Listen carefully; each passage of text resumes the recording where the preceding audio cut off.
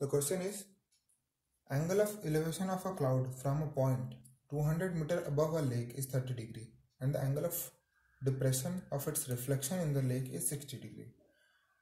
We need to find out the height of the cloud. So let's say we have a lake, okay, and 200 meters above this lake from a point, somebody is standing here and seeing the cloud. So the angle of elevation of the cloud is 30 degree, okay?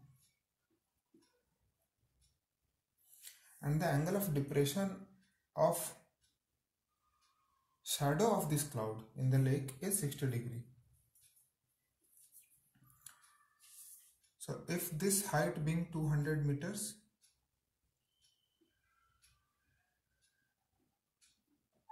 then this height will also be 200 meters.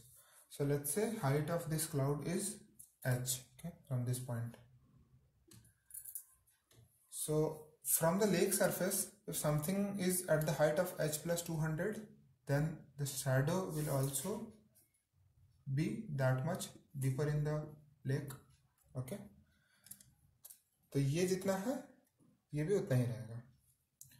And now this is given that the angle of depression of the shadow, so shadow यहाँ पे कहीं बन रहा है and this angle is 60 degree. We need to find out the height of the cloud, which is h. Let's say this is A and B, okay. So in two triangles, let's say this is cloud, let us see, and shadow is D. So in triangle ABC, if we take tan 30 is 1 by root 3, then we get h by AB, okay. And in both the triangles, since AB is common, we can try taking it and eliminate it from both the places. So AB is essentially root 3h.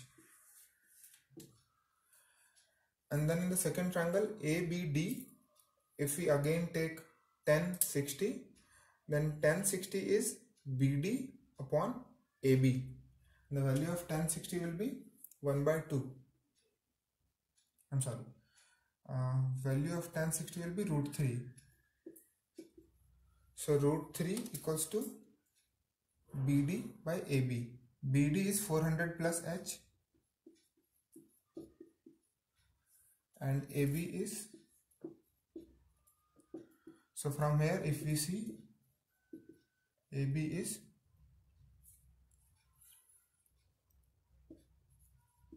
400 plus H by root 3.